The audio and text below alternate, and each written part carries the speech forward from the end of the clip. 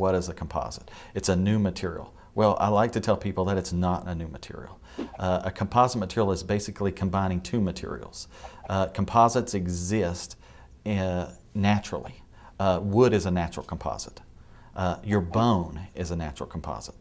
And composites were used all the way back to the days of ancient Egyptians when they built pyramids. We're using straw and with mud to make bricks. So composites have been around for a long time.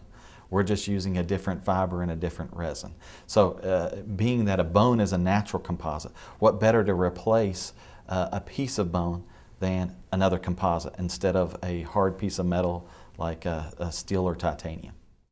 Here are a number of medical devices and some composite products. This talks to the flexibility that can be achieved with composites. And remember, composites are two things. There is a strengthening agent and there's a bonding agent.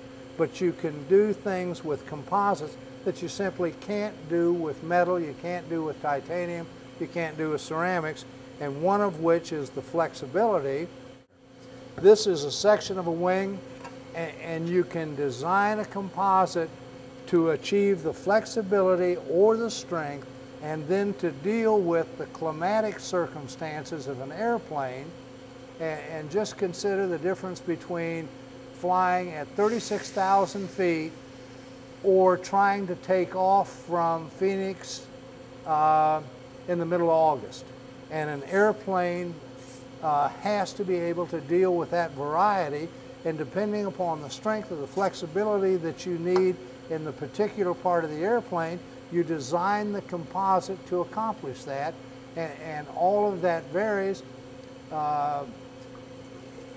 And that again is part of the magic.